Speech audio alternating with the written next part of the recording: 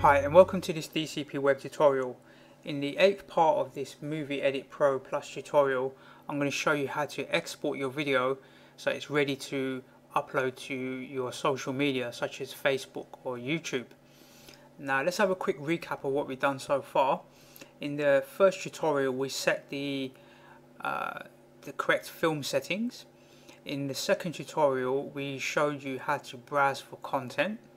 In the third tutorial I showed you how to add that content to the timeline, and then in the fourth tutorial we actually did some editing and cutting of the video content.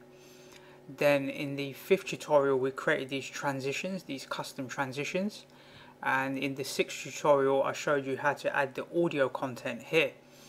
And then in the seventh tutorial we created this ticker, this title ticker. And in this tutorial I'm going to show you how to export the content. So let me just save my work, and I'm going to click on this little arrow button up here for exporting. When I click on there, it's going to give me the option to upload it to YouTube, to Vimeo, but in this case I want to output the video. So I'm going to click on this output as video file, and in here I've got a few different options. The file format I'm going to select as MPEG-4. This is good for uploading to YouTube, and I'm going to set the quality to high. I want it as the highest quality. I'm going to click Save Video, Save. I'm going to browse to the relevant directory where I want to save the video, and it's for this tutorial here. And I'll always give it a new file name, and I'm going to call it 01. The reason why I renamed the file is to make sure I don't overwrite the original video content, the original capture. So always give it a 01 at the end.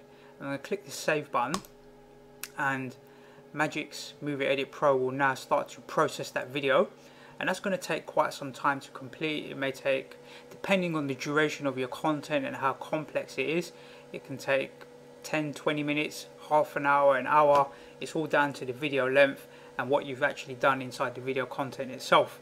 So here it's telling me about 35 minutes, but normally that time scale will drop as and when it starts to process the video.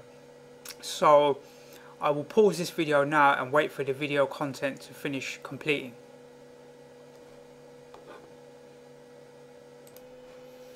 Okay, so we're just coming to the end of this video export, and it's about 15 seconds left.